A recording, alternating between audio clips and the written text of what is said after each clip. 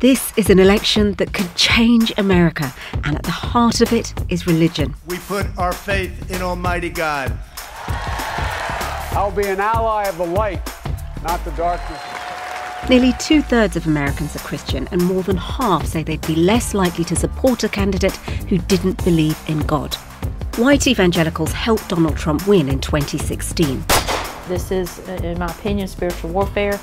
But a different type of Christian could tip the result this time. I do not believe that President Trump stands for Christian values. If you're gay and you want to marry another man and you pray, and if you believe in God and you say, this is just how I feel, that's how you feel. God would like to see no abortions, so that is something I do agree with. So what are the issues that matter to Christian voters?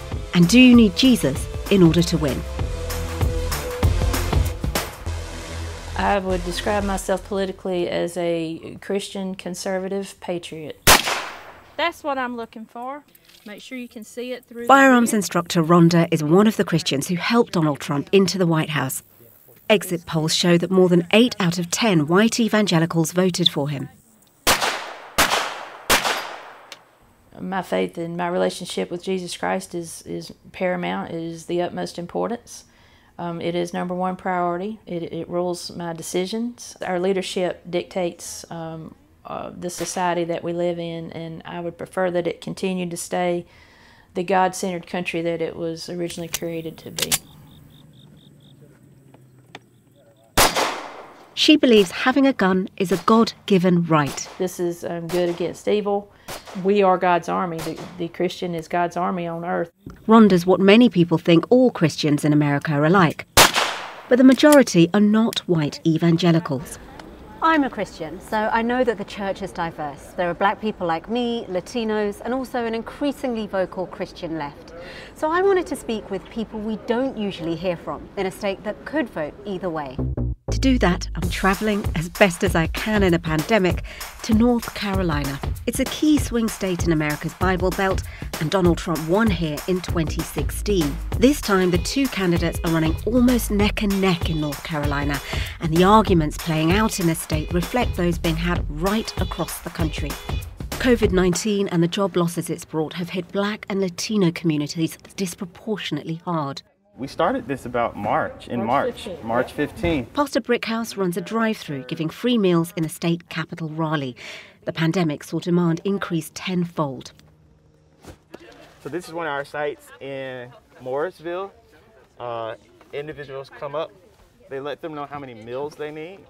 But he's offering more than food. And then at the end of the table, you'll see the information for school supplies, as well as information for the census data and voting. His church has set up a voter education war room. So if you just make a mark by his name, I'll be sure to mail him one. Okay. I believe that the black Christian vote is more energized this election cycle because what we have seen is that lives really do depend on it. I do not believe that President Trump stands for Christian values. I believe that President Trump preys on the Christian faith in order to seek re-election. The black church in Greensboro has a history of civil rights activism, from sit-ins in the 1960s to Black Lives Matter today.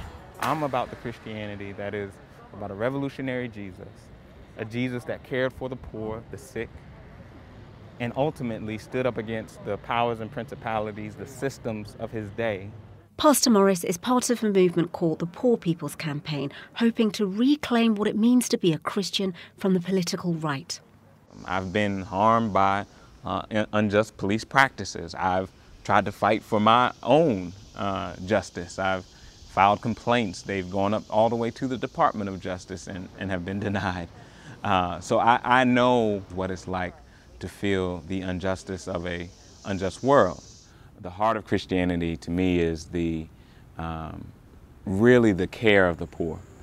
And our faith calls us into the spaces of systemic poverty and racism. Appreciate it. Thank you. I'm excited. It's important to me that our state speak clear that it rejects the kind of policies and the experience that we've had under this president. More than a quarter of all Christians are black or Latino, and they tend to vote for the Democratic Party.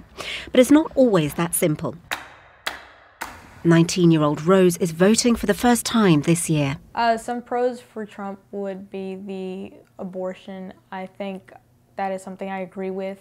You know, as a Christian, that is something that God would like to see, is no abortions. So that is something I do agree with on Trump's side. Latino Christians have been called the ultimate swing voters.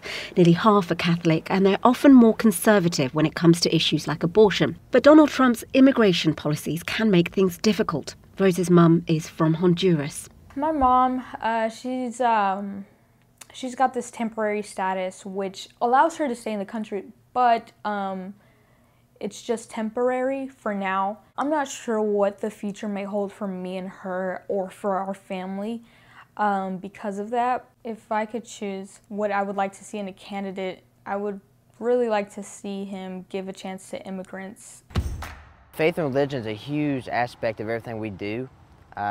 Everything that our life revolves around is really around faith, and we show that by not only having a church right here behind me that's so beautiful, but being surrounded by churches, this whole area. I mean, you can't go a corner without seeing one. It's quite awesome. In the small town of Granite Falls, Tristan will also be voting for the first time.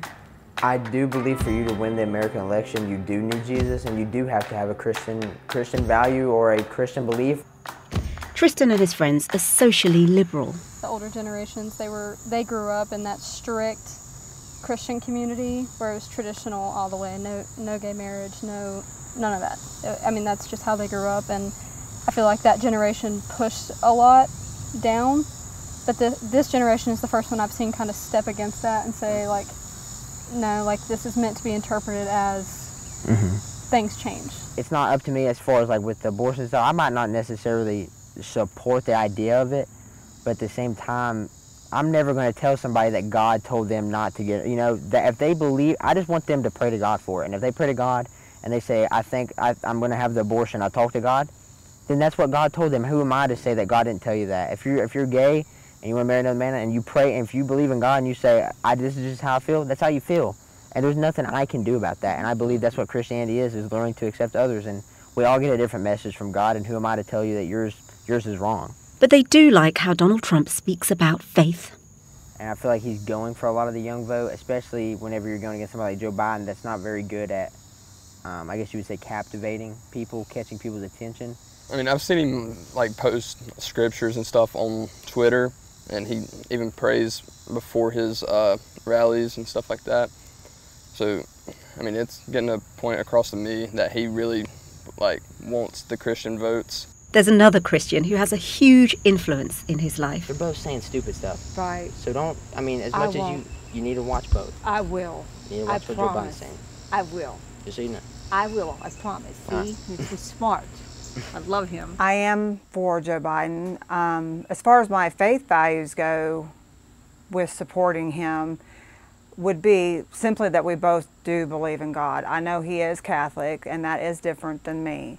But the idea that we both believe in God and we have a lot of the same values, from me listening to him talk, I feel like we have a lot more in common than I definitely have with Donald Trump. Tristan supported Donald Trump in 2016, even though he was too young to vote. At 2 o'clock in the morning, in my ears saying, drain the swamp, because Trump had won. And then my husband was so excited he couldn't believe it. And I was devastated because I really loved Hillary Clinton. But we just all came together, you know. We just like, I never want us to be apart because of politics. So you're still undecided, right, Tristan? She's not very liberal. I love that you're undecided, though. You're thinking. So just don't let anybody make you think anything. Just do what you want to do. It's pretty incoherent. But not everyone's able to have conversations like this. The left is either going to make us pay or in retribution for the last 4 years, or they will become even more violent than they are now if they don't win. When I first started working on this film, I could not have imagined that I'd be making it during lockdown. And I also could not have anticipated America's racial reckoning and the impact that would have on me. Some of the things that people shared really helped me at a time that my own faith was challenged. And others helped me see the fears behind the divisions that we see. What so many Americans have in common is that faith will shape their vote. And that is why Jesus could be the key to winning this election. I'm putting a lot of faith into God that at the end of this, no matter who wins, that the right person comes out. And how confident are you in those prayers? I'm very confident in that.